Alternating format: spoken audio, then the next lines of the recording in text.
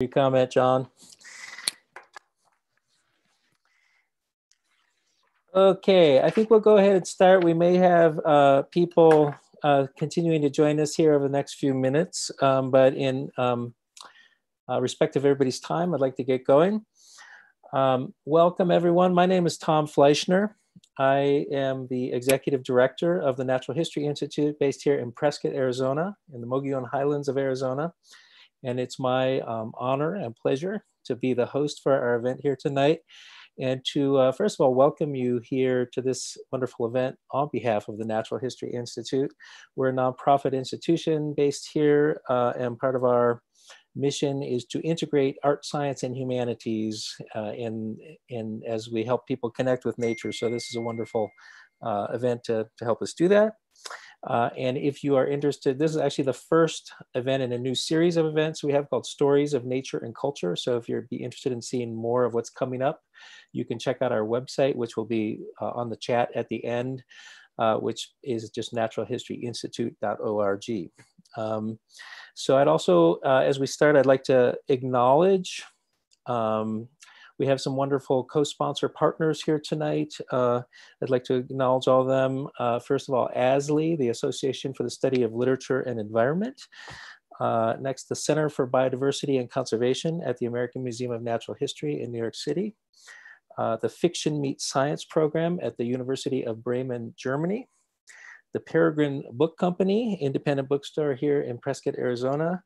And last but not least, Torrey House Press, who is the publisher of this wonderful book we're going to be focusing on tonight. Before I go further, I wanted to give a shout out to our wonderful intern, Zora Ilunga-Reed, who is our tech support tonight. She's in New York City, so thank you so much, Zora. She's the one literally behind the scenes who is helping all this run smoothly. We really appreciate that work. So before I introduce our panelists tonight, our really esteemed group of people, I wanted to just mention a couple things about Zoom and how that's going to work. I know many of us are spending more of our lives than we ever imagined in this format recently. We have had, as you know, the chat function has been on as people have been joining and introducing ourselves. We're about to turn that off until near the end of the session because we just are trying to keep this as focused and as few distractions as possible so we can focus on the readings and the discussion that we'll be having. We will a little bit later be having a Q&A, a question and answer section, which is a specialized chat function, and I'll explain that when we get to that point. I don't know, it's evening for some of us and it's the middle of the night for others. And before I go on, just wanted to say why we're doing this event. So we're here to discuss this wonderful book, Accidentals, written by Susan M. Gaines, who you see on your screen, published by Torrey House Press. And as I mentioned, the Institute is focused on the integration of art, science, and humanities. And when I read the book, was lucky enough to get an early copy of it. I was just struck by the authenticity of the book in a number of different realms, not least in the realm of natural history, bird watching, and so on. It just felt very, very real. So it's a book that, for those of you who have not yet read it, I think you're going to all want to read it. That very deftly weaves together a number of unlikely partners, you might say, which is natural history, endangered species biology, Latin American political history, and not least a really compelling love story at the heart of the novel. So it's a wonderful example, I think, of some of the kind of integration that we are interested here at the Institute. So Susan and I got talking about ways to collaborate on this, and here we all are with this wonderful group of panelists to help us explore this. So, and by the way, we have in the materials and at the end and so on, we will have a link if you're interested in purchasing the book from our co-sponsor, the Peregrine Book Company. We will have that information up as well. We have a great group to explore this. So first of all, I'd like to introduce Dr. Ana Luz Porzecanski, who is joining us actually from Florida tonight.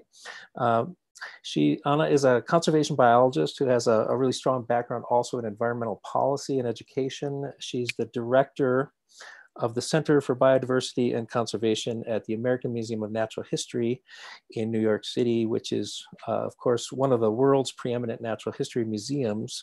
She also teaches at both Columbia University and NYU. And particularly pertinent also to this program here is Ana is a native of Uruguay, and where the novel largely takes place, and has extensive research experience on Uruguayan arid land birds, among many other topics. So welcome, Ana, and thank you for joining us here tonight. Next, I'd like to introduce Dr. Scott Slovic, who is joining us from Moscow, Idaho. Scott is a University Distinguished Professor of Environmental Humanities at the University of Idaho.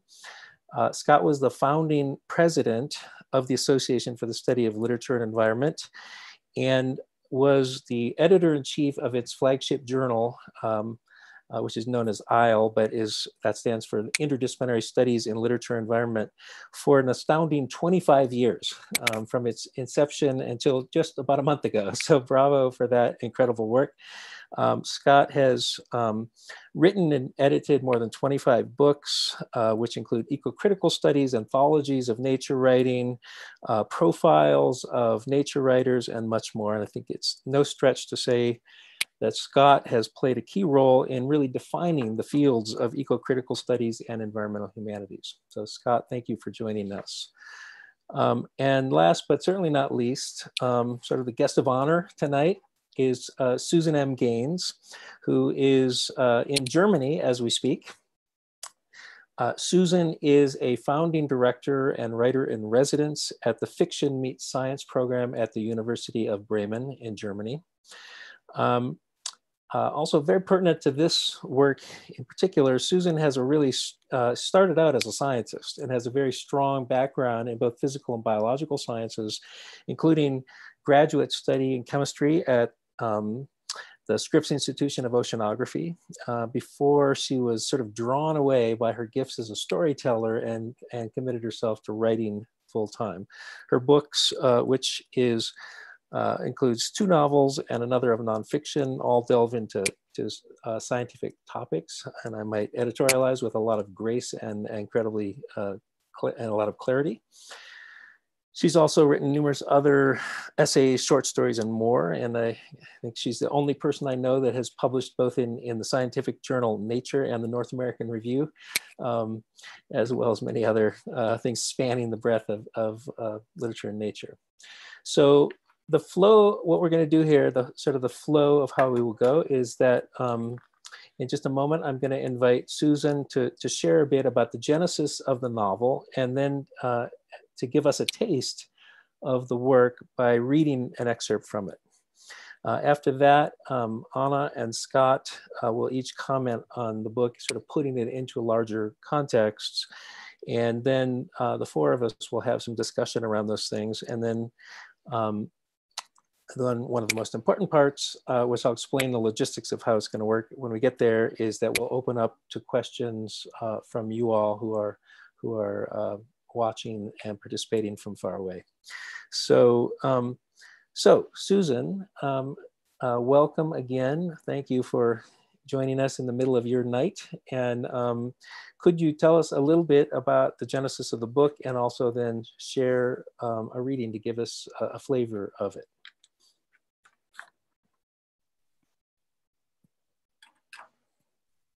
Thank you, Tom. That was a lovely introduction, and thank you to you and Zora and Bob for organizing this gathering to begin with. I'm so honored that all of you out there have chosen to spend your evening with us. I wish I could see you, but at least I can see my co-conspirators here. So I'm just going to pretend like Ana and Scott and Tom are sitting here next to me. So if you see me turning, it's to this sort of person that's actually up on the screen. So for me, writing a novel is a really messy sort of business. It's sort of like cooking without a recipe. There's a lot of trial and error and tasting, and it takes longer than you expect. And by the time you finish, you don't recognize the ingredients anymore. And some of those ingredients you have in the house, and some of them you have to borrow from the neighbor, and some of them you actually hunt down and buy. Writing this particular book was particularly messy because it took so long. It's really more as if I lived this book than wrote it. And that's not because it's autobiographical, but because it followed me around for almost 2 decades. While I was living on 3 continents, working a gazillion jobs, writing another book, not to mention all the usual stuff like falling in love and taking care of a family. So when I first imagined this story, or the story that would become Accidentals, it was way back in 1999. And I was thinking about climate change and the end of nature as I had understood it coming of age in the 1970s. I was trying to fathom an economic system whose well-being depended on perpetual growth in a world of finite resources. And that was a system that no one seemed to even be talking about changing.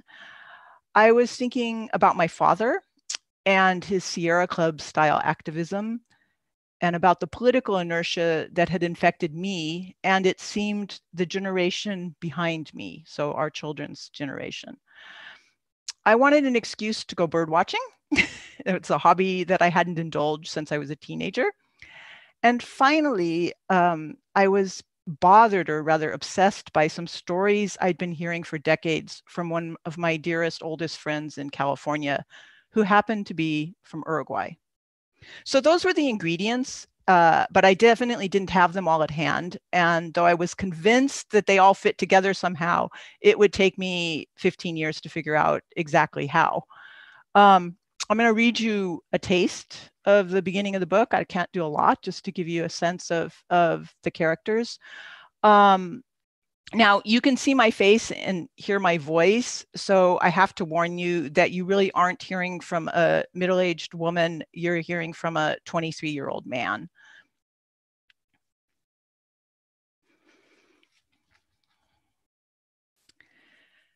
There was nothing particularly remarkable about the birds that day. No harbingers of apocalypse, no heralds of a new age. The last summer of the millennium was fading, and the fall migrants were en route to their summer homes as if nothing were amiss, the lagoon peppered with a seasonal medley of ducks. American widgeon, ruddy duck, surf scoter, bufflehead, the names ticked through my head like a familiar, comforting litany. It seemed a bit early for buffleheads, but there were dozens of them bobbing about like bathtub toys, their heads flashing white in the late afternoon sun. I'd driven north to spend the weekend with Mom, and she'd asked me to take her birding. This was not something we were in the habit of doing together, and I should have known she had some ulterior motive, especially when I saw what an elaborate picnic she'd packed. But I was a little slow on the uptake, if not the entirely oblivious hijo sonambulo that she'd accused me of being as a teenager, her sleepwalking son. I took her to a spot in Point Reyes that my grandfather used to like, a place I hadn't been back to since he died. It was one of those rare days when the Northern California coast was simultaneously free of wind and fog, and it felt good just to be away from the city and my tedious cubicle job. The place was more crowded than I remembered, with groups of hikers scattered along the lagoon trail. I paused to scan the water through the binoculars, reeling off species names for Mom, who was, predictably, uninterested. She wasn't a birder, never had been. Neither was Dad, for that matter, though I learned everything I knew about birds from his father when I was a little boy. It was one of those things that skipped a generation, like the unruly Uruguayan eyebrows on the other side of the family, which had passed Mom by and landed thick, black, and incongruous on my fair, freckled face. Grandpa Gordon took me tromping all over California, from the Sierra backcountry to the LA city dump, in search of birds. Bird watching had been his passion, his lifelong obsession, and he died birding in Tuolumne Meadows, collapsed with a heart attack, binoculars in hand. That was over a year ago, just before I graduated college, but it was only recently that I'd really begun to miss him. I wasn't obsessed like he'd been, but I did have the birder gene, somewhat diluted. It was more habit than anything, something I'd been born to. You went for a walk, you looked for birds. You went kayaking, you looked for birds. You went camping or fishing or climbed a mountain, You looked for birds. I'm going back, Mom announced, ignoring my recitations. Already? I scanned the dunes at the far end of the lagoon, focusing on a late nesting snowy plover. I never would have spotted it from so far away, but there was a sign announcing its presence and a group of people staring at it through binoculars. Apparently, snowy plovers had been elevated to endangered species status since I was last here. Poor unassuming little peeps spent their life trying to avoid notice, and now here they were, the center of attention, like a display at a museum. Already? Mom echoed me. Hace más de 30 años. 31, actually. Summer, 1968. I lowered the binoculars and turned to Mom. What are you talking about? Objectively speaking, my mother was unremarkable looking. Short, graying brown hair, olive skin, features that were a bit too large for a face, thin, wiry body, average height. But to her friends and students and colleagues, she was a beautiful alien species, blazing with manic energy and intelligence, like a comet streaking across their suburban sky. She could also explode, of course, or more likely implode, but Dad and I were the only ones who ever saw that. At the moment, she had a bemused expression on her face and was quietly watching a foul rope feeding in the shallow water a few yards from shore, the binoculars hanging unused around her neck. I'm going back to Uruguay, she said. Oh.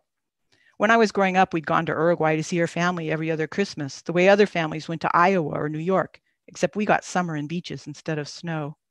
I stopped going when I started college, but she and Dad had gone together until a few years ago. That's a Wilson's foul rope, I added, just in case you're wondering. She shot me a look and smiled.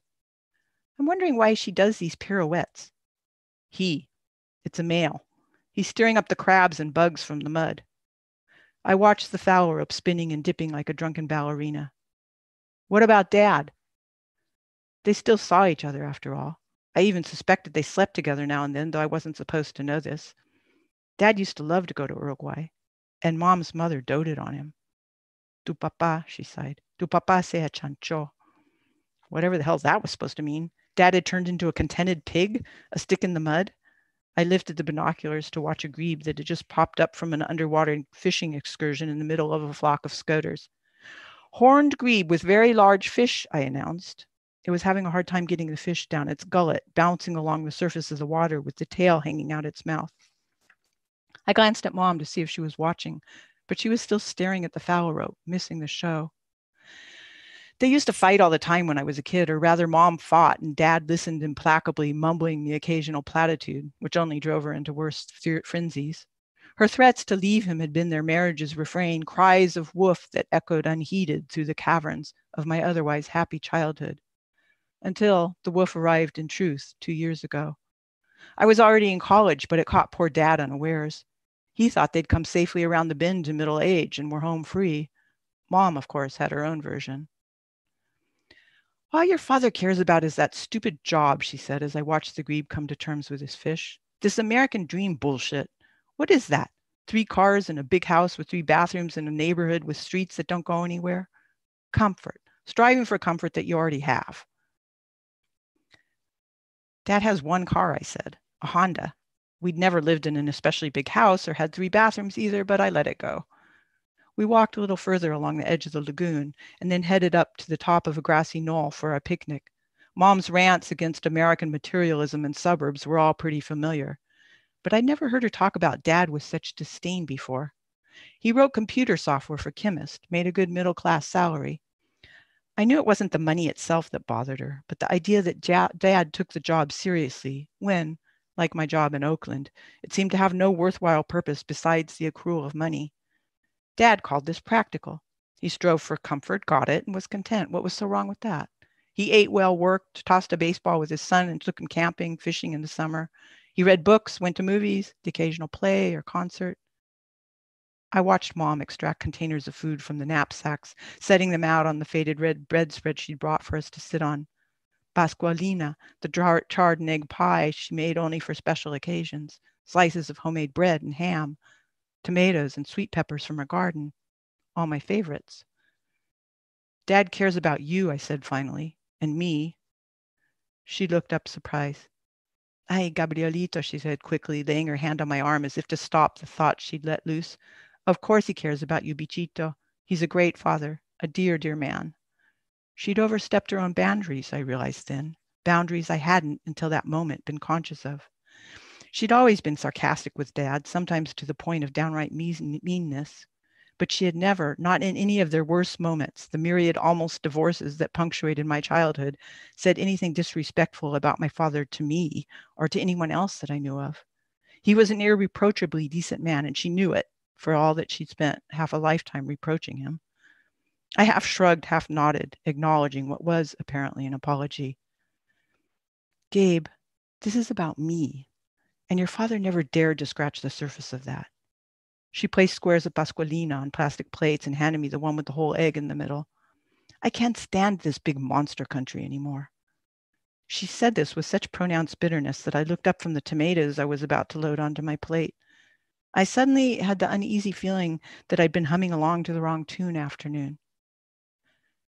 I'm going back, Mom said when she saw the confused look on my face. Para siempre, a vivir, al paisito. I stared at her. To live? You're moving to Montevideo? End of September, 34 days to be exact.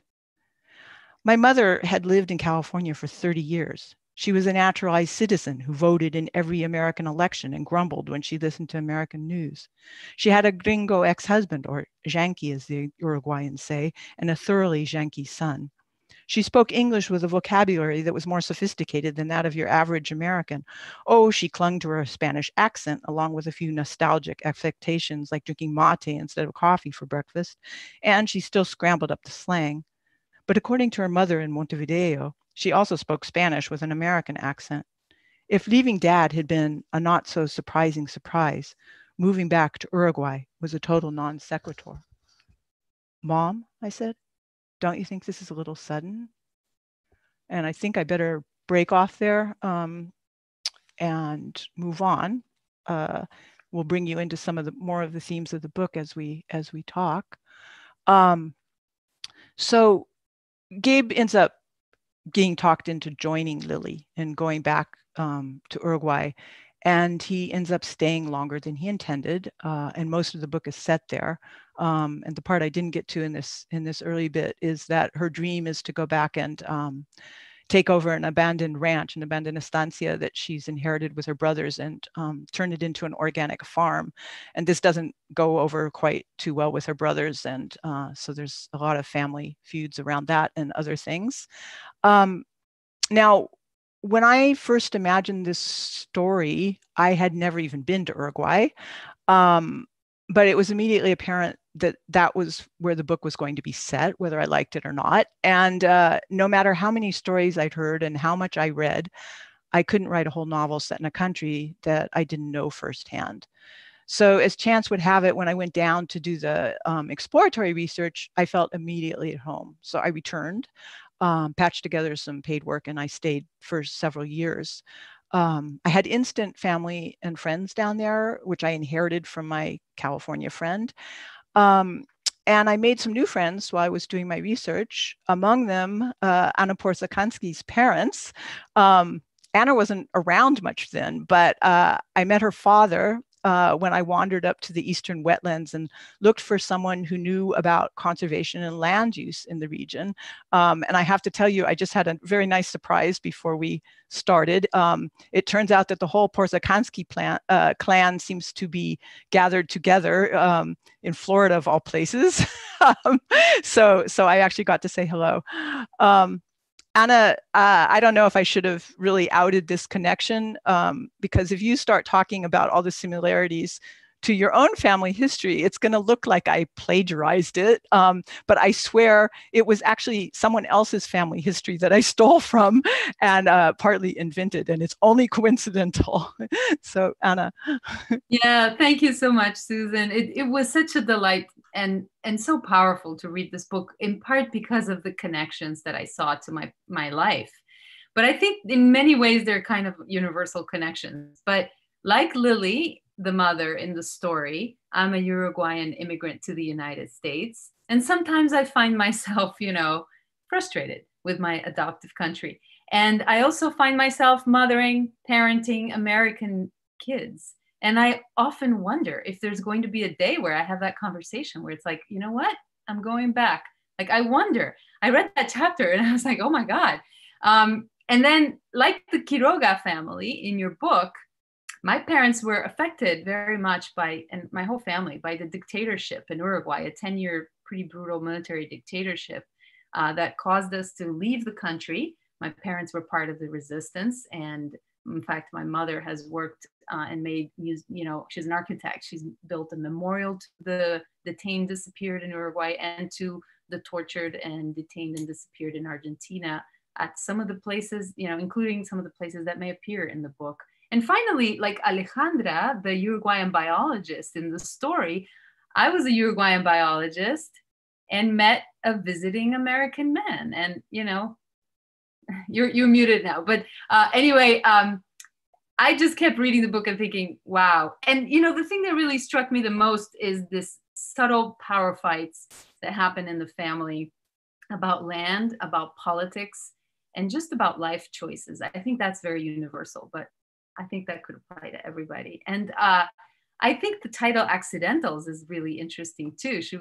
Can I say a word about that? I think, for those who are not familiar, accidental is an unusual visitor from the bird world. So basically a bird that is found in a place that is outside their normal range, their normal breeding or migrating or wintering range. Bird watchers get extremely excited about this because they get to see something they don't usually see. And this can happen for many reasons, but I think it's a very interesting metaphor for the characters in the book, because some of them are on a one-way trip. Often, accidentals or vagrants never make it back to their normal range. Grinnell called them barrier crossers in some way. So, they're also crossing barriers that others in their group haven't crossed. It's a very interesting metaphor, I think. And what it made me think about that I thought was also very interesting is how birds relate to territory, to land, to place. And, you can tell somebody's out of place, but what about human beings? Are we ever out of place in a place? And I think that, different people have different attachments to land. This is actually something that we study and research and work on at the Center for Biodiversity and Conservation, how, people's connection to place is so important. But also, and increasingly, many of us have shallow roots and move around and end up being all over the planet in this Anthropocene that we live in. And so I think it's an interesting meditation on our relationship to place. You're all muted, so I'll pass it on to one of you, whoever's faster. I'll jump in. So yeah, that's a really nice take on the many meanings of accidentals that reverberate through the book, which, when the title appeared, they came to me later and more keep getting pointed out to me by people who read the book. But one thing I was thinking about the other day is that the book's all about immigrants of different kinds. I mean, everybody, and this is also very Uruguayan. I mean, there was this grand diaspora, and it's about that. It's about, like you said, different relationships to place that the individuals have, and also the circumstances of their being gone. So there's people who are in exile who come back and they have a very different experience than Lily, who comes back, who had simply immigrated. And of course, that's part of the underlying tension in the family. And then there's Gabriel, who's really an accidental and kind of out of place. So anyway, I've been thinking about this a lot. This is going off topic a bit, but I've been thinking about, there's a lot of talk about immigrants in the U.S., of course, and the immigrants in accidentals are all quite privileged in the sense that, they come from middle class backgrounds, they all have educations, they're actually, they weren't always able to move back and forth to their country. In fact, they got chased from one country to another, many of them, because of the political situation. But I was just thinking about myself also in my life, that I've spent probably the greater portion of my adult life outside of my native country, and I found myself living in Germany for almost over 15 years now. And feeling kind of like an accidental here in ways that I actually didn't in Uruguay, interestingly enough. It's very strange because I think it also touches on the idea of belonging, right? Where do we belong? And even, in the last few weeks in the United States, there's been an interesting kind of confluence of things around bird watching and belonging, right? I don't know if you've paid attention, and politics and racism, right? So a bird watcher was harassed, in a racist incident in Central Park. And then bird watching became kind of like an act of resistance. This movement started, Black Birders Week, and it's been very exciting, I think, to see people kind of using bird watching as a way to occupy that space, as a way to resist exclusion. And so I think the connections are very, very interesting. Absolutely. And bird watching, certainly for many of us, being a fundamental practice of connecting to wherever we are. I wanted to ask Scott if you could maybe comment a little bit just on kind of moving back a little bit, and just about the role of story more generally.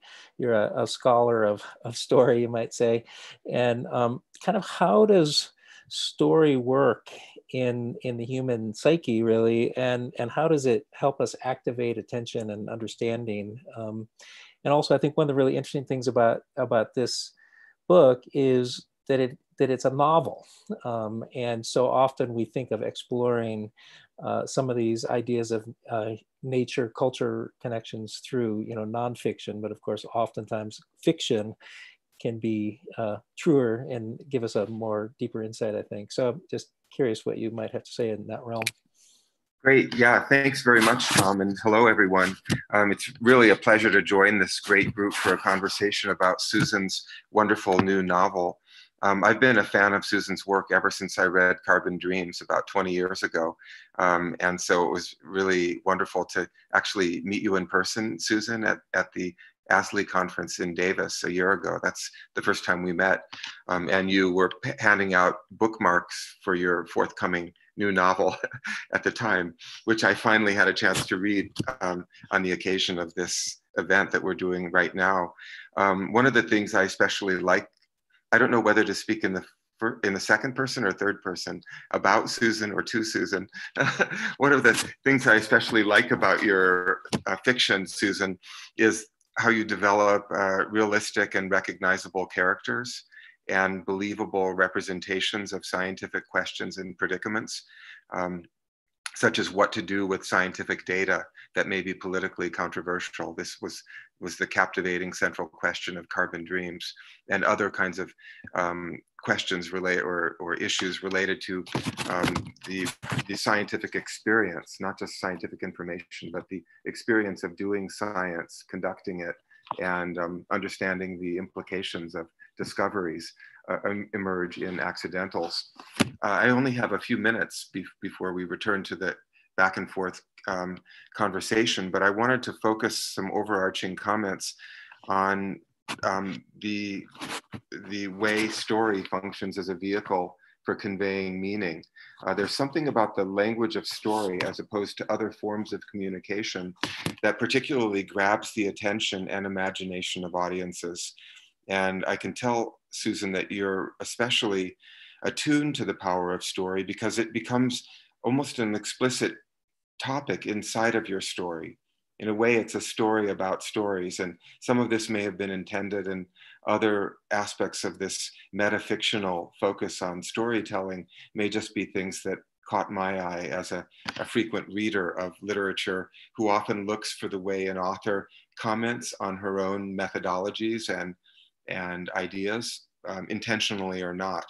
So, as you've suggested, Accidentals is a first-person narrative told from the perspective of a young man And on the very first page of the book, which you began reading to us a few minutes ago, Susan, we become immersed in narrator Gabriel Haynes's story about his relationship with his mother, his fascination with birds, and his exploration of various other relationships with places, friends, and family members. We begin to care about Gabe's questions and desires, his uncertainties about whether he should live in California or make a new life for himself in Uruguay, like his mother.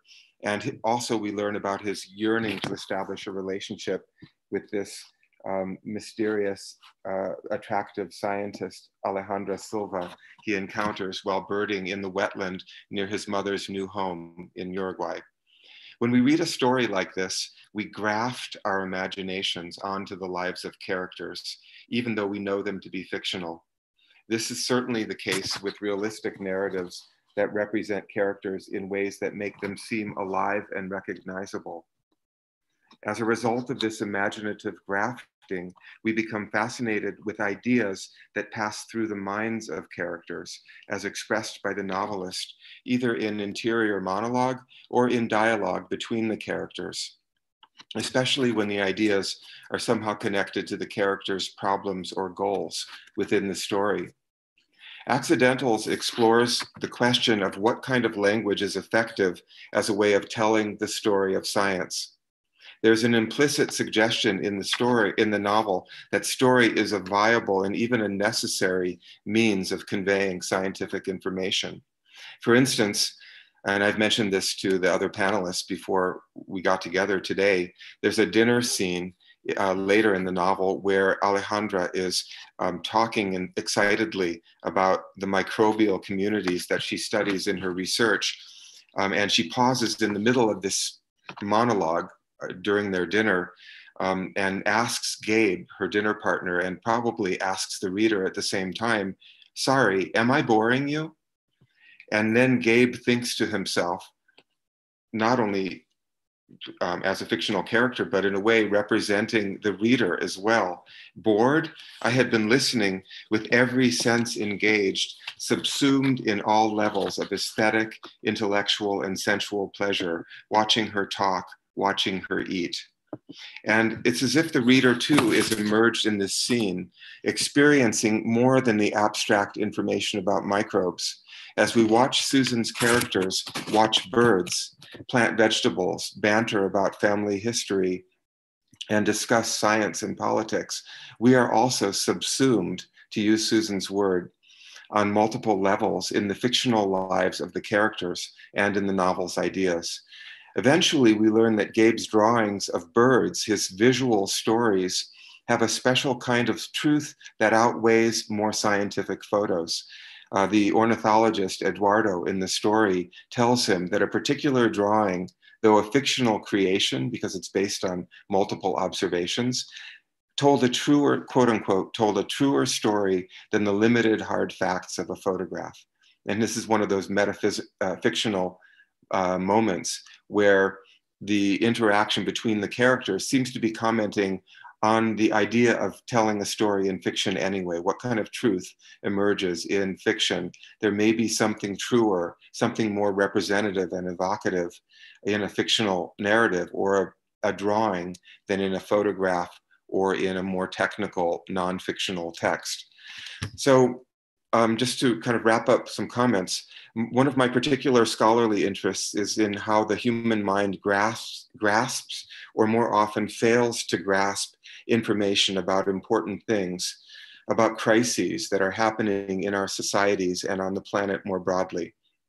And very late in the novel, there's a moment where Alejandra, in another one of these dialogues that includes mini monologues on abstract topics, Alejandra says to Gabe, "That's exactly what we do, what we're hardwired to do. Save the babies. The car wreck is immediate. We know what it looks like, tangled metal, smashed heads. But the global cataclysm is just a concept. Climate change, mass extinction, too big to grasp, even if we're in the middle of it, even if we cause it," end quote. So this statement by one of the novel's central characters about how the human mind works, what we're hardwired to do, suggests that Susan herself, as a novelist, is attuned to the very human struggle to process information about what's happening in the world. And this statement, which comes very late in the book, also addresses the power of story, not only to convey scientific and political information, but to evoke attention and a sense of concern among readers and listeners towards serious phenomena in the world. This particular passage in the novel seems precisely relevant to the issue of how we react to crises, ranging from political disaster to ecological destruction, both of which emerge in the story of Accidentals. In small, subtle ways, questions about what we attend to and how we care or fail to care emerge throughout the book, such as the passage that another passage Susan read a few minutes ago, in the opening birdwatching scene, where Gabe is trying to show his mother a horned grebe attempting to swallow a fish, and his mother is still staring at the phalarope, missing the show.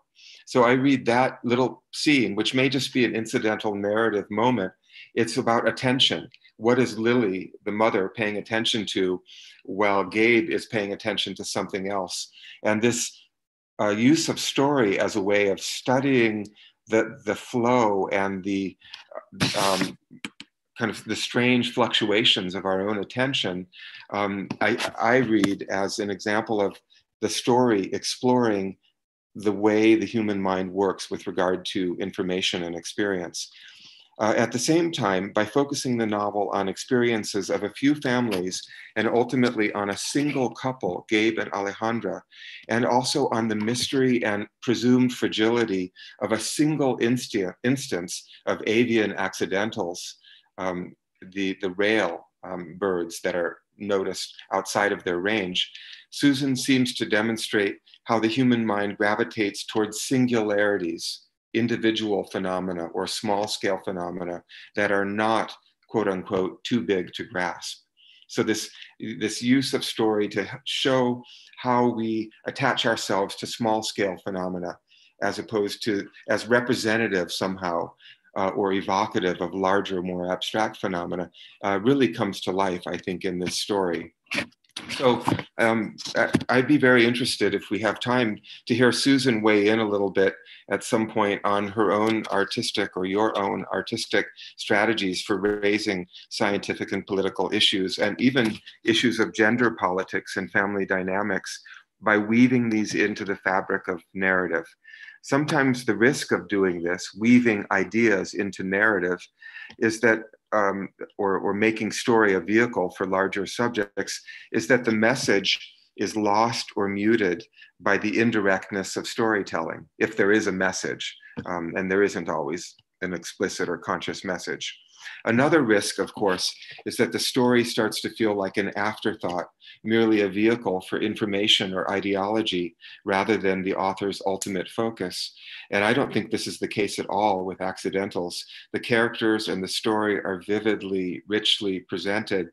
But I'd be interested to hear a little bit about a novelist's, and in this case, your particular intuitive calculations as a storyteller regarding the use of the medium of narrative to explore larger ideas related to human experience. And this would include the use of dialogue as a narrative tool for presenting ideas on psychology, social history, ecology, and so forth. What is the relationship between dialogue and other parts of narrative as a tool or a particular micro strategy of storytelling in order to get ideas across without distracting too much from character relationships and other movement of the plot of the novel. So I have additional questions about the novel that I may ask during our conversation, but I'll stop speaking for now. Thanks. Thank you so much, Scott. Susan, would you like to respond to any of that? Yeah, I would, and I'd also like to hear from Ana on a couple of things. So there's a lot packed in there, and I'm just going to mention one thing that I want to. I'm going to first talk a little bit about this idea of the relationship between narrative and the conveyance of information that you pointed to, that seemed like your central question. But there's a question that's dearer to my heart that I would like to come back to, which has to do with how we experience crises, and because there's a major theme of the book there, so anyway, in terms of as a novelist, of course, I think in a much more simple, I do a lot of these things intuitively, and I think much more simplistically in some ways. And so it's really fascinating to hear you sort of pick apart what I've done. I think that the bottom line is I'm really writing about knowledge and about people's relationship to knowledge, because I think that's something interesting and that we can do in a novel, and that wasn't done that much in novels for a long time. And because I'm doing that, and then I'm writing characters that you become involved in, that you love or hate, and because you're involved in the characters, you become involved in the knowledge. Is that a trick on my part? No. Am I trying to do it to convey the knowledge? Yes and no. I'm concerned with these characters and what they care about. And so I bring the reader along on that journey. I didn't actually mean for this particular book to have as much science in it as it ended up having.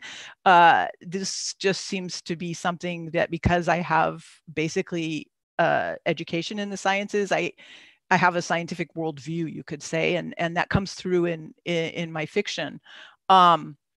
So in the program I run in Germany, we focus a lot on this idea of novels as a form of science communication, not in the sense that they're trying to tell you facts about science, but in the sense that they're trying to that they open up the world of science for people to understand sort of how it works and how it feels to do science, and be curious about things you wouldn't otherwise be curious about. If we broaden that to knowledge in general, there's a term that my friend Jean Hegland and I have invented recently.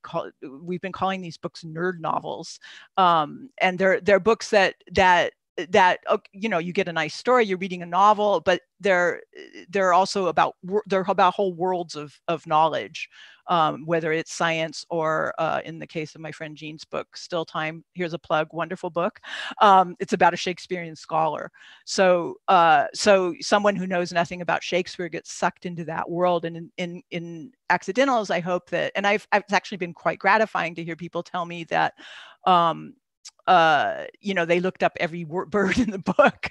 And another person who read it now, who's been on lockdown, said it was just so comforting and made her look at the birds on her deck outside her apartment in a whole different way. So coming back to this idea of, there was a lot in your saying, this idea of our relationship to the small, well, I want to come back to that later, but to detail. So one of the things that we do when we're experts on something is that we pay really close attention. We're nerds, right? So we pay a lot more close attention to birds than anybody would think they would be interested in. And of course, in a novel, you have to walk that line and balance it. And sometimes I go over it and sometimes I don't. And, but I think my goal is to bring the reader into that world, into the world of my characters. I think one other thing I want to say is that this whole idea of fiction as a form of bringing people into worlds of knowledge can also be dangerous. And that's something we don't talk about in Fiction Meets Science enough, because there's a lot of people that are very excited about this idea that you have people that could care less about birds or chemistry. Or one thing we haven't talked about in Accidentals is Alejandra is a microbiologist. She studies microbial ecology. So hopefully people get interested in the bugs in the book. But one of the dangers is that, of course, it's fiction, and we have to know how to read fiction, and there's no pretense, and the book itself has to tell you how to read fiction.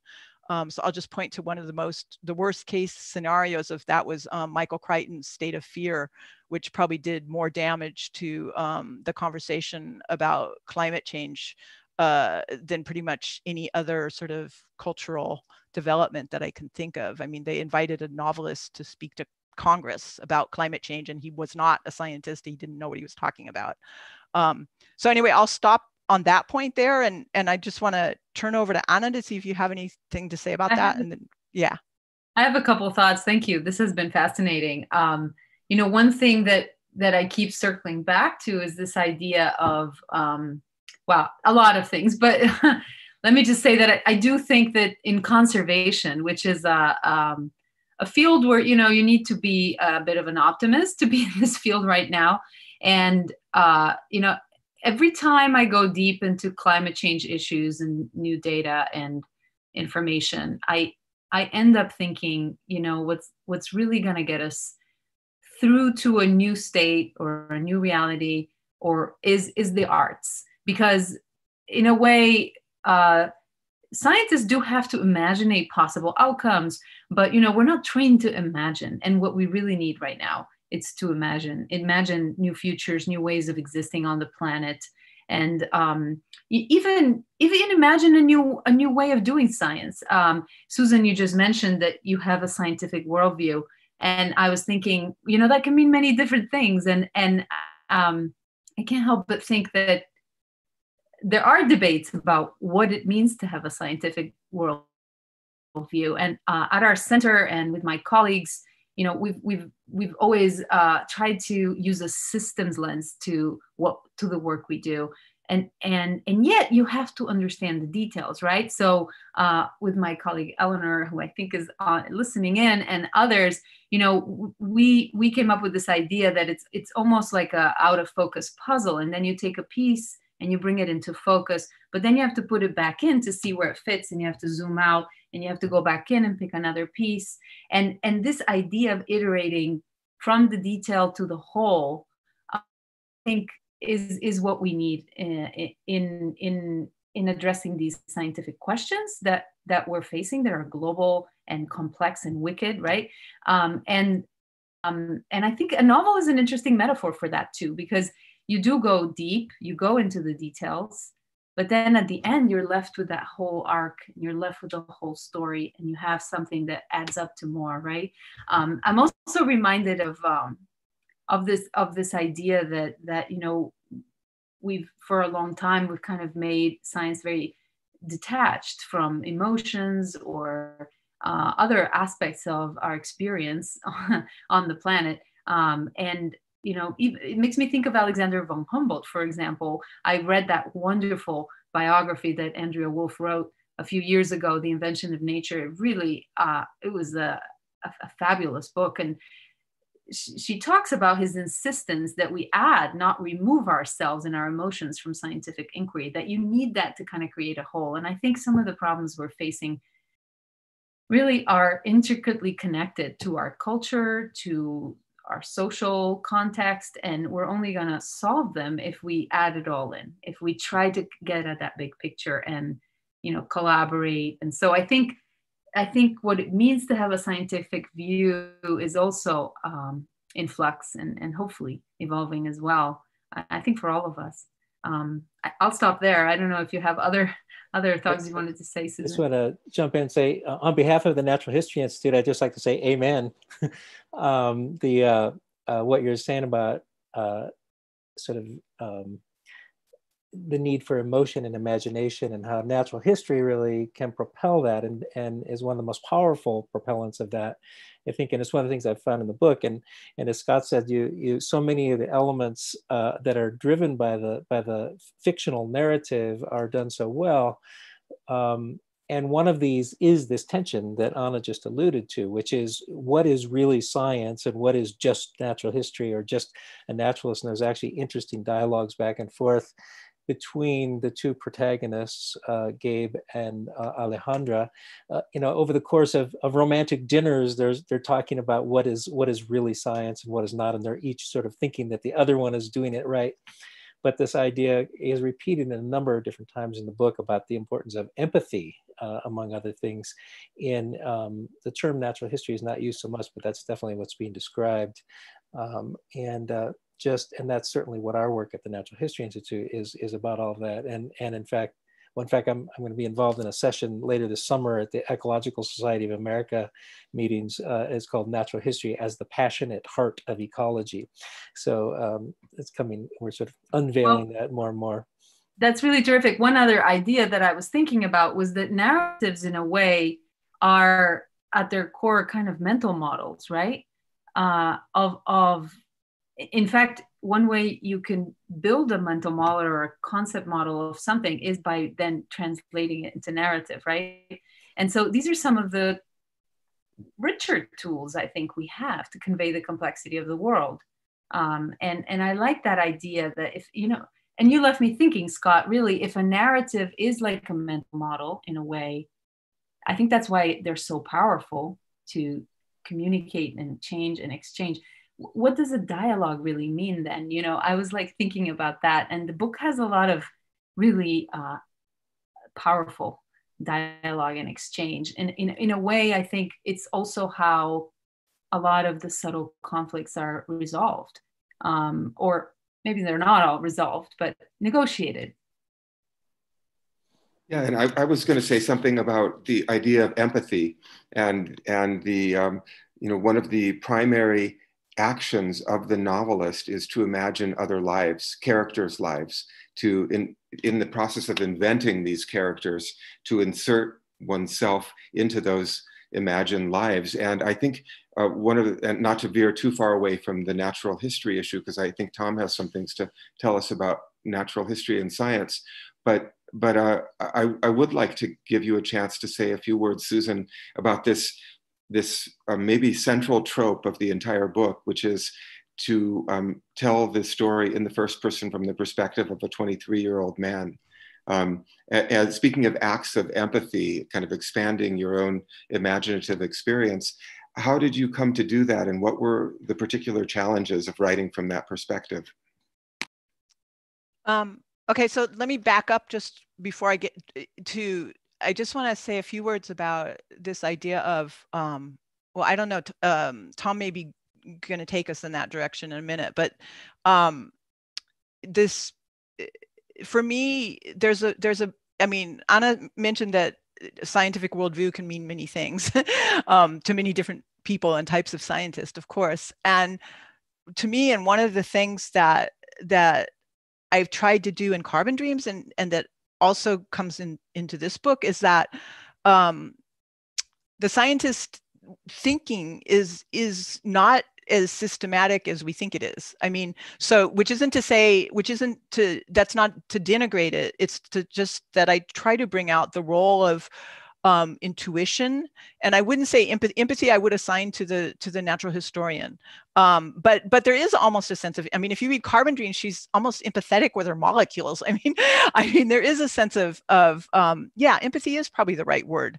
Absolutely. Of being inside of the subject that you and so those things are often especially for people outside the scientific community and also within the scientific community hushed down, because scientific method and scientific process, of course, requires us in the publications and stuff to reduce. I mean, it's kind of interesting that scientific writing has systematically subtracted narrative from the story. You have to subtract the subjective, and so you get rid of all the tools of narrative, and there's a good reason for that. Yeah. Have you heard, Susan, though, that there is a movement now to put it back in through like positionality statements, for example? So the scientist actually putting a statement in there about, where they're coming from in the scientific paper. I think that's very interesting.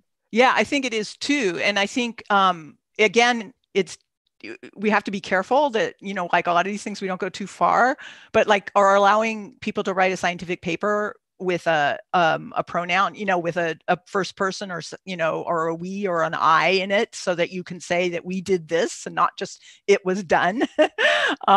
These things are actually important in a scientific paper. So yeah, I have seen that there's a movement basically that we went too far in neutralizing narrative in scientific reporting.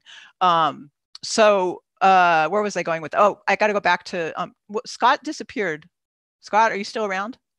We may have lost him. I think we lost Scott temporarily. Hopefully we'll get him back. Maybe there's a lightning storm in Idaho. I don't know. Oh, so, I had a point I wanted to add. May I just? Yeah, go for it. I was thinking that, the role of empathy actually in conservation, increasingly, conservation biology started with a lot of natural history and a lot of people who cared for wildlife and the ecosystems that surrounded them. But increasingly, we realized that the real issue is managing human behavior, right?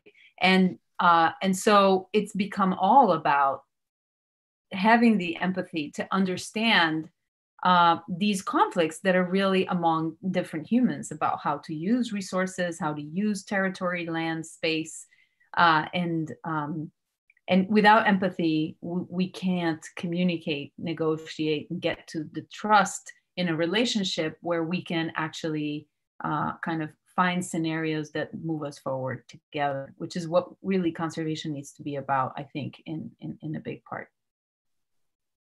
Absolutely.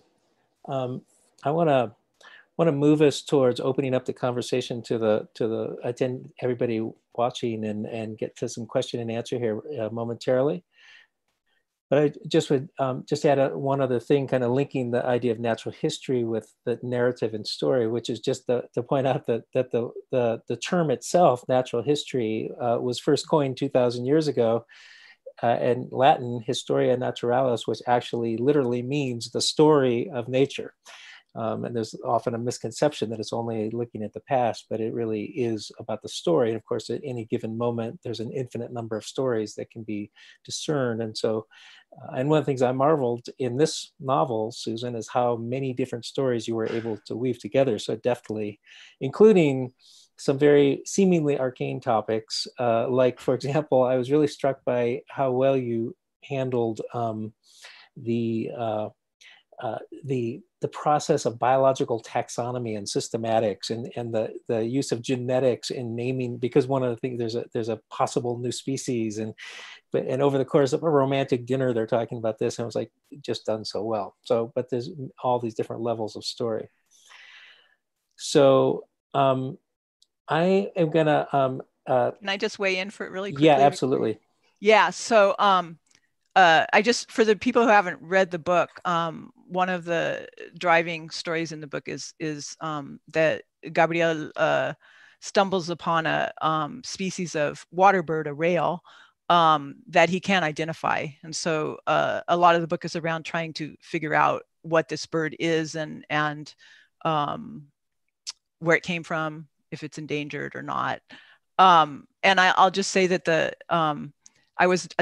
was the genetics of the taxonomic, what is it called, of the genetics was unfamiliar territory for me. So I had to go off on this whole other research. I mean, because that kind of all emerged during the period I was working on the book. Right. So I had to go off on, and of course, gradually all those themes came together because genetics play several roles in the book. Right. And yeah, so oh, and the other thing I was going to point out that I mean, some like the scene that the little snippet that Scott read, that actually takes place while they're in bed, so they're not always just sitting around having dinner. Right. Oh, I'm so sad that we lost Scott. I know. Hopefully, we'll get him back. Well, I wanted to open the conversation up to. We have a lot of wonderful people participating from around the world. And so the way we're going to do that is those of you who are, if you're not familiar with Zoom, in the menu bar down at the bottom, if you sort of hover with your cursor, you'll see a little tab there for Q&A. And you can click on that and then go ahead and type in a question if you have any, anything you'd like any of the panelists, except at the moment, unfortunately, Scott, but to comment on. And if you want to direct this to an individual, feel free, or if it's just to the entire panel. And we'll just give you a minute here to go ahead and type any questions or comments that you might have. And I have a question from someone who's just sent it to me via text. Maybe sitting outside. Who we can't hear you, Susan, but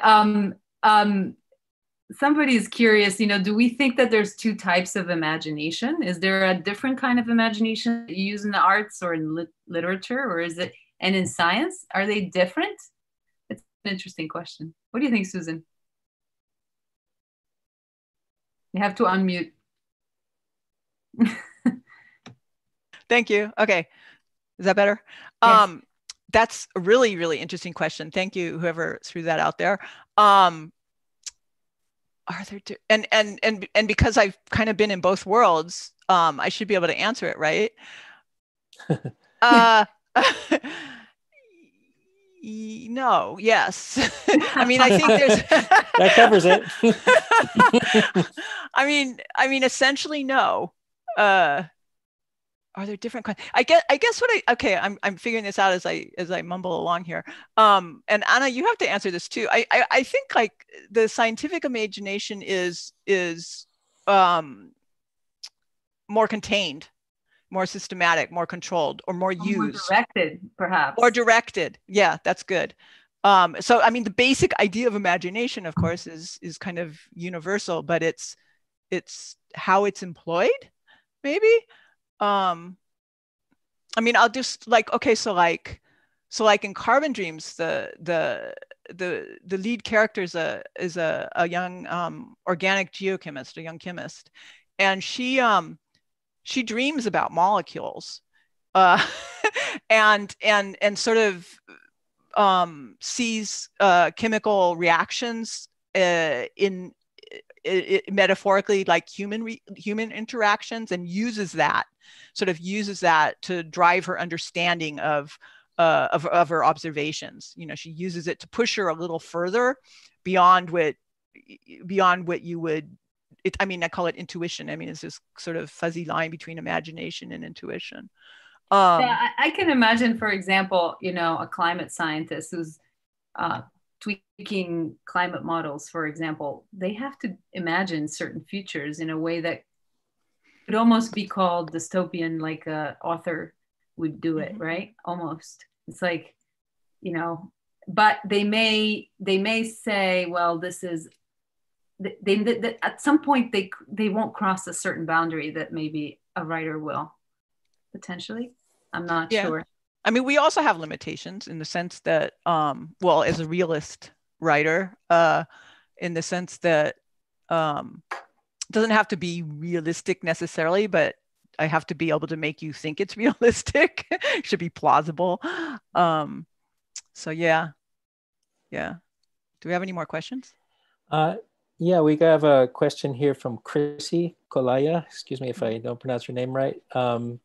So who had a question for you, Susan, wondering if you could talk a bit about sustaining your work on a novel over such a long period of time as it develops and grows, and were there moments in which you felt impatient with yourself and with the story? And she thanks us all.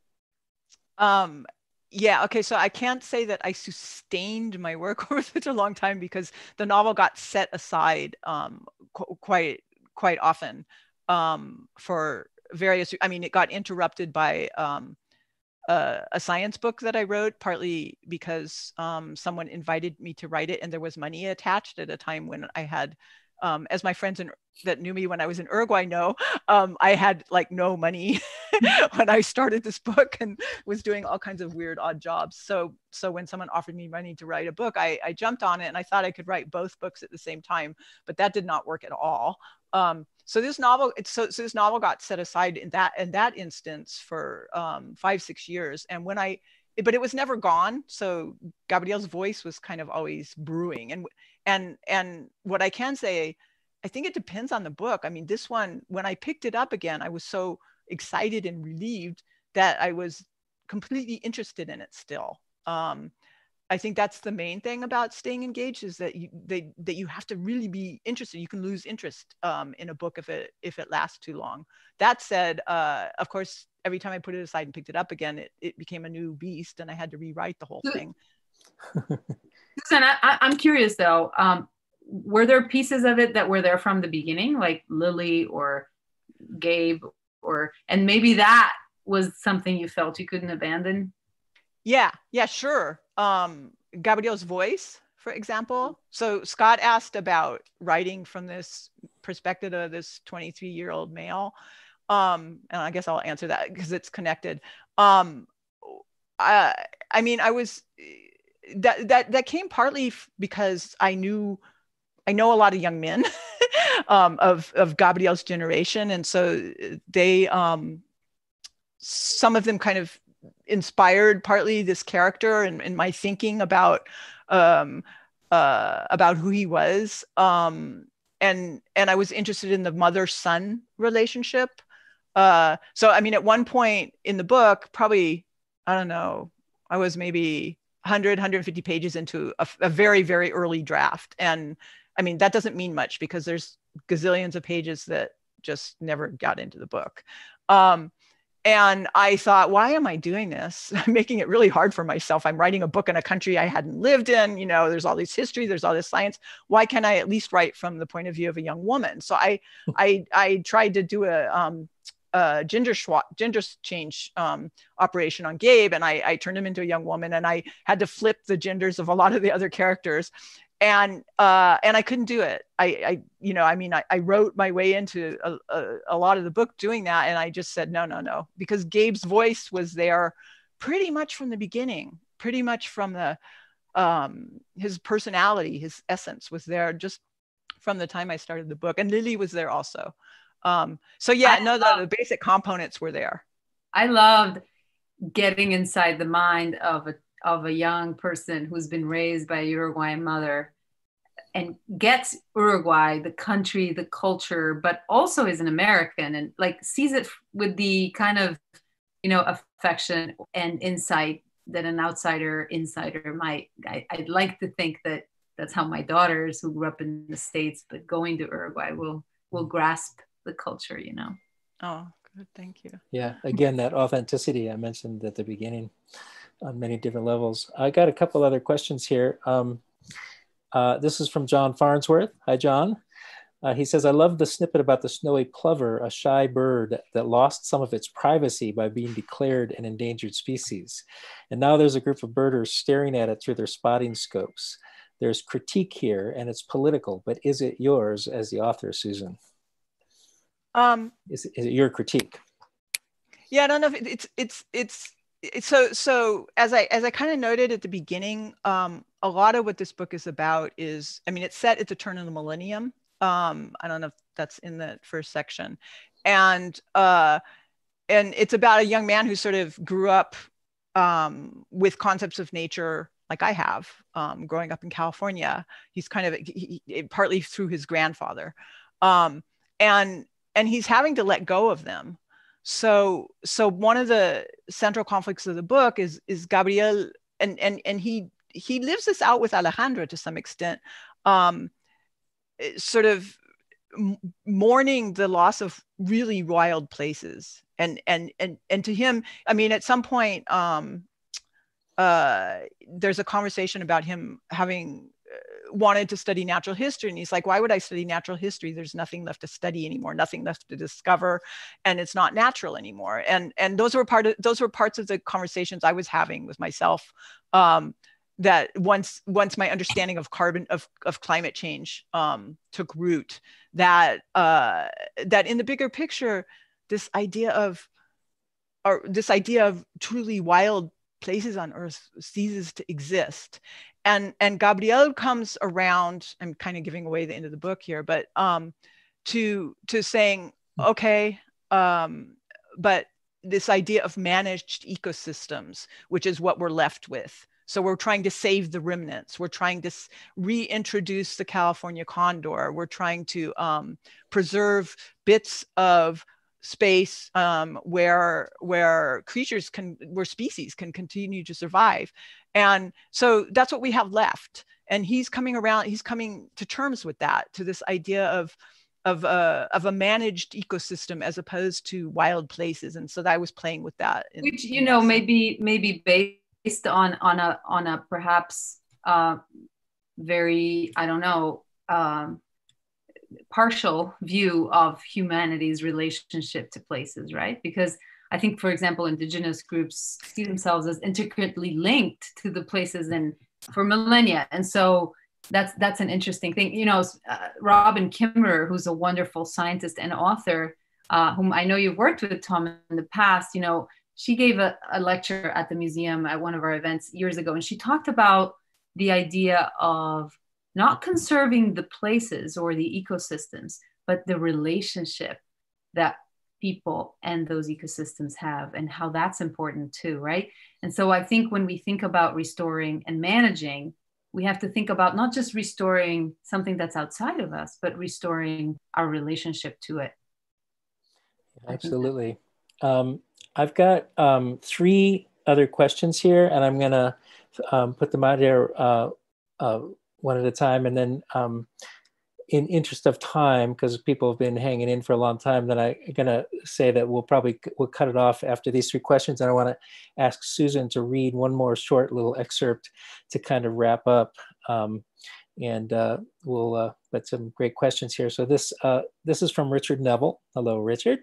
He says, this is for Susan. I would love to hear more about your creative discovery processes, i.e. how you enter a story or part of a story or a scientific question, or maybe you're trying to figure out what the right question is, and how do you grope your way forward to moving forward from intuition to the actual written thing or scientific approach to answering the question? You're muted, Susan. Okay. My process is really, really messy, so I'm not even sure I can answer that. Whoops, you okay? Yeah, so I usually, I'll come at it sideways. I start out with the kinds of themes that these ingredients, those central themes that I sort of started off with. And that's also a little bit of an answer to Chrissy's question about, and what Ana said about staying with the book and what elements are there from the beginning. They are sort of these central concerns that I'm exploring. And when that comes to, I think a crucial moment of when that begins to take form on the page does have to do with this idea of voice. And it's something I'm struggling with right now in the book I'm trying to start. I'm at the point where I have these themes, I have half a story, I have characters, and I can't yet hear the voice of the narrative voice, whether that's a first person one or a third person one or several voices. That hasn't come yet, and so I'm struggling with actually bringing the text to the page, if that's what this question was about. Great, thanks. Question, I think this is also for you, Susan, from Juanita Baker. Of the relationships, which characters are very similar to your own personal relationships? Mother-son, science, mentors? And do you think about that while writing to either keep out or include certain truths? I'll say that sort of, and probably any fiction writer will tell you this, that I draw on pieces of my, I mean, in order to enter into a character, you have to draw on things that you know, either through direct experience or through the observed experience of loved ones. And so there's a sort of a smorgasbord of pieces of me and my experience in all of my characters. No, yeah, I mean, yeah. So, and you want to know, I mean, so I have to out this. Juanita is in a book club that's asked me to visit them in, I think, is this the right? Yeah, in Florida. So, so I guess they're reading the book now, and so you guys can ask more about that when I visit you by Zoom. But of the characters I identify with, I guess if that's the question, a lot with a lot of Gabe's issues, even though he's a 23-year-old boy. Some of it, Lily's issue. Yeah, go for it. I was gonna say, like, I always thought Lily. I thought you identified with Lily. I'm like surprised you're you know, wow. Yeah. I mean, Lily, there's pieces of friends in these. I mean, there's people I love that I drew on, and then there's things that are just completely made up, but that come connected to all those things. So I'm trying to think, Grandpa Gordon, you know, there's pieces of someone I love in Grandpa Gordon. Abuela, there's he was one of my favorites. Oh, good. Sophia, if you're listening, Graciela, if you're listening. So Abuela was definitely based on a person I know. Grandmother, right?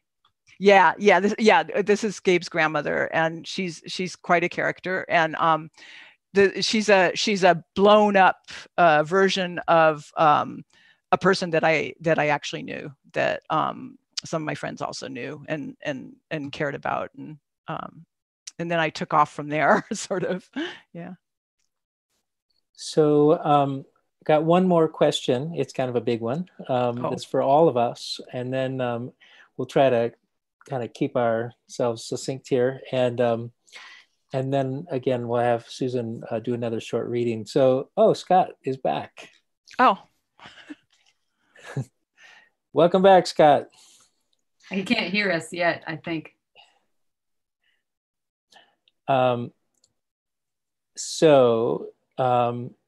This question is from Liz Makings. Hi, Liz. Liz is actually a member of the Institute's Scientific Advisory Council. Welcome back, Scott. So Liz says, sorry to be heavy, but in light of how much we are struggling with the realities of recent events, including climate change, social injustice, habitat destruction, can this wonderful panel speak to their advice on how to be hopeful and positive? I'm happy to start. Go for it, Ana. You go for it. we get asked this question a lot as conservationists. In many events I've had at the museum, we get asked this a lot. And I don't think I have a simple answer, but two things I can mention are that one thing that gives me hope is the fact that we still have this ability to try to be part of building a better world, and wonderful people to join arms with to do it. And that continues to happen, and that always brings me hope. The second thing is that I feel I've always thought that, there is this vision in systems thinking that, if you're always focused on the events, you're not really focusing on the real structures and the real mindsets that bring about those events. I feel like that's happening now. People are really focusing on system-wide issues, on real profound, I think, drivers of problems. And I think we're changing, our thinking, not just our tinkering with our practices. We realize we need a new mindset, a new way of thinking, a new way of imagining. And I think that makes me very hopeful. Not that there isn't a lot to mourn or a lot to worry about. There certainly is. Thanks, Ana. Scott, welcome back. I'm sorry we lost you, but I'm glad you made your way back. Did you hear the question? I heard the question had to do with how do we maintain hopefulness at a time when there's so much to be distressed about. This is something that I actually think about quite a lot in my work, and particularly because I spend so much time working with students who are often, particularly concerned about the state of the world, and they don't necessarily have the breadth of experience that kind of provides balance and almost cushions the the painfulness of each bit of bad news that we receive.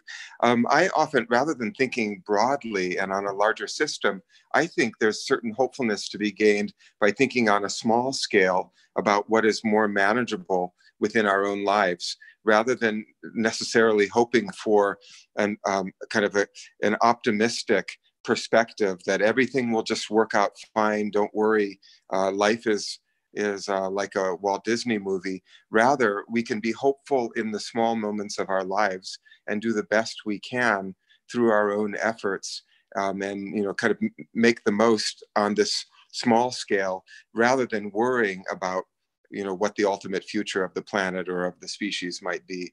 So while it's important, I think, to work toward radical and profound new ways of imagining the entire quote unquote system, I think often hopefulness is to be gained by thinking more intimately about the contributions we can each make from day to day.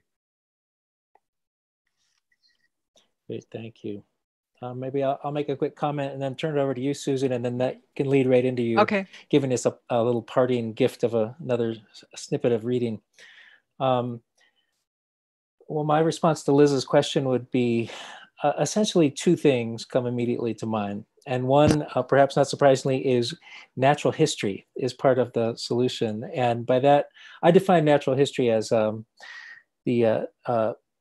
practice of intentional, focused attentiveness to the more than human world, guided by honesty and accuracy.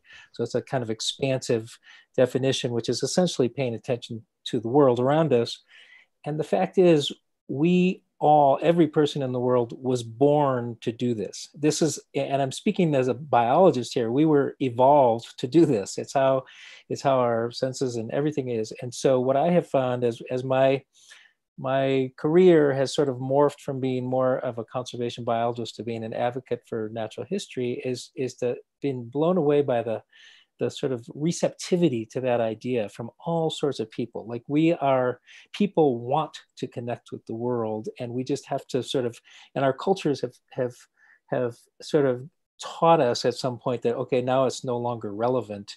And so now grow up and do real work. But that's really not true, as this novel very nicely exemplifies. And so I think that we can, I find a lot of hope in how ready people are to reconnect with the world. And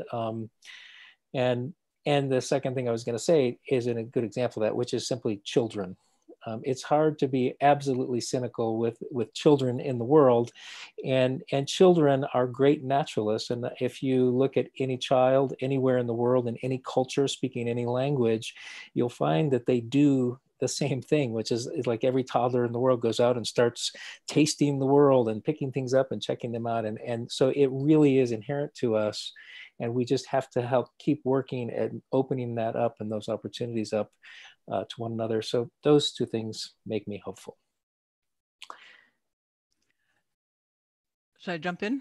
So yeah, Susan, if you could, any comment you want to make about that, and then just go ahead and then give us a sort of final short reading, and I'll jump back in at the end just to sort of close us down. So thanks a lot. So first, I just want to really thank the three of you for your answers to that question. I would say Scott and Tom's answers, these sort of individual relationships, are basically what Accidentals is about. And I have to say that the book itself is more hopeful than I I personally feel. Sorry, didn't mean to shoot that down. And I maybe it's the scientist in me, but I tend to, I think what Ana says is true, that we do see glimmers of sort of what I was missing. I mean, what Gabrielle is sort of flirting around with of why is nobody thinking systematically of systems change? Because some of the problems that are facing us now are global. I mean, that's the problem. It's global systems. The other sort of less hopeful part of Accidentals, and which we're actually seeing at the moment, should I even say this? I'm kind of raining on the parade. Oh, well, is this sense that, and Scott brought this up earlier about how we handle crises. And one thing that this novel is about is how, in sort of in the background, how these sort of very immediate crises where we're threatened. We're threatened by torture and dictatorship in Uruguay. We're threatened by 9/11. We're threatened by war. We're threatened at the moment by the coronavirus. Repeatedly, historically, over the last decades, it always seems to me that just when we're about to address these larger environmental issues, something like that comes along and distracts us again, because it's right here in front of our face. It's the scene that Scott read where, you know, do you save your baby from the car wreck that's happening right now, you know, or do you, you know, kind of look down the road? So that's rather frustrating, and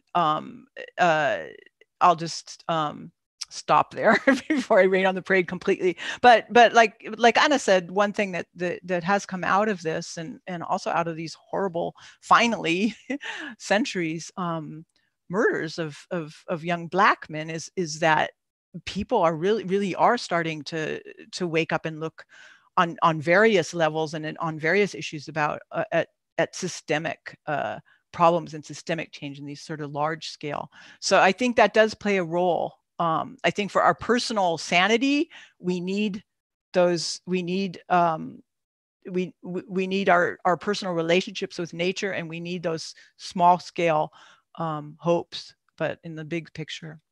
So I'm going to read just a few pages just to end us up here.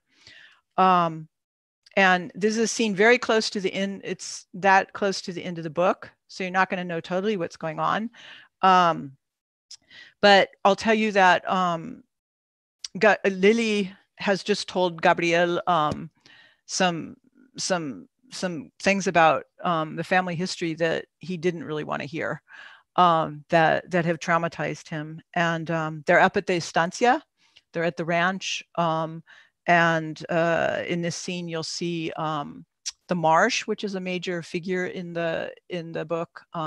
There's a little bit of virgin marsh on the estancia, which Gabriel spends a good part of the book bird watching in. And you'll also meet this guy. This is the Nandu. I don't know if you can see that, who's on the cover. He's headless here. He's not really headless in the book. And his name is, there's a pet Nandu in the book, and his name is Angelito. I ran out to the yard and puked into the dusk, coughing up the beer and salad and empanadas I'd just consumed, startling Angelito, who must have been lying next to the door. Gabe. She'd followed me out, and now she reached to hug me, but I took a step back and shook my head. In such an incoherent froth of rage and incomprehension, I feared I might slap her. I turned and started walking away, and then I was running, stumbling across the yard in the moonlight, across the Teros field and up the incline toward the creek, her cries following me, a doleful keening calling my name, the name of a dead man, a phantom. I ran until the reeds loomed up in front of me, and only as I plunged into them did I realize that Angelito was with me. I stopped and stepped back into the open, giving him a push toward home. He trotted around a little circle and then lunged at me, twisting his neck around to bite my arm. He was as tall as my hip now, stronger than I would have imagined, and we danced around each other like two wrestlers until I caught hold of his neck in a sort of headlock.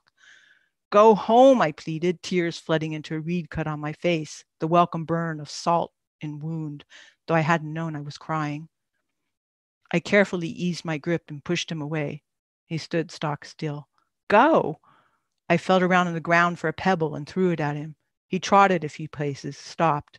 I found another pebble and another, and then I showered him with small rocks and mud clods until he finally trotted off the way we'd come and left me to my own self-flagellating path.